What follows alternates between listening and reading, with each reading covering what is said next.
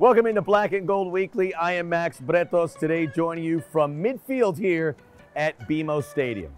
LAFC got their mojo back with back-to-back wins at Sporting Kansas City, a 1-0 win, statement win against the Seattle Sounders right here over the midweek. They were hoping to make it 3 out of 3 against a Vancouver Whitecaps team that had not won on the road all MLS season. Wasn't in the cards. The Whitecaps took a very early lead, made it 2-0.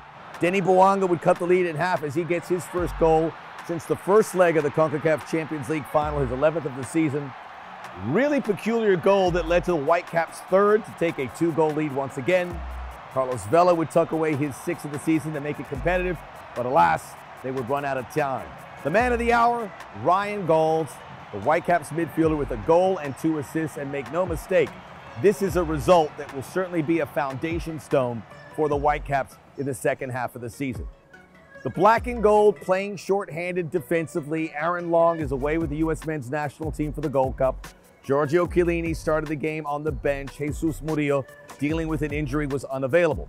That meant that Ilie Sanchez started as a central defender alongside Daniel Maldonado, and defensively there were concerns as the club allowed 3 goals at home in an MLS regular season game for the first time since 2021. After all is said and done, LAFC still tied on points in the West, although St. Louis City have the edge at the top thanks to goal differential. And only for the second time here at Fortress BMO this season, LAFC lose at home. And they know moving forward, this place has to remain a fortress. So anytime you can see 3 goals at home, it's hard to win.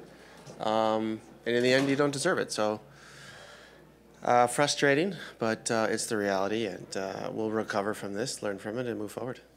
Conceding a set piece that early is also makes it difficult, and you try to push and you try to tie, and so you're always then exposing your back line a little bit, play more man-to-man. But you know, even though they had a good match plan, I just think maybe we lost it more than they won it.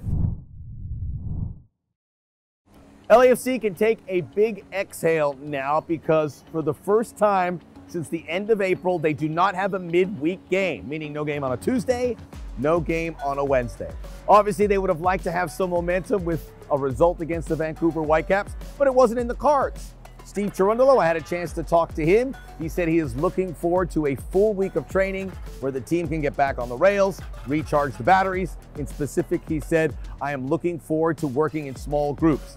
Valuable time for the Black and Gold as they prepare for their next game, which will be the following Saturday against FC Dallas. Dallas didn't play this past weekend. Jesus Ferreira, their star striker, is with the U.S. men's national team at the Gold Cup and only 1 win in their last 5.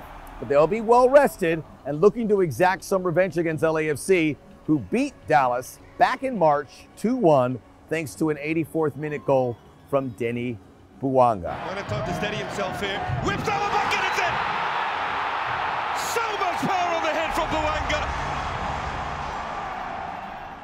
You can see all the action starting at 5:30 local time on MLS Season Pass on Apple TV.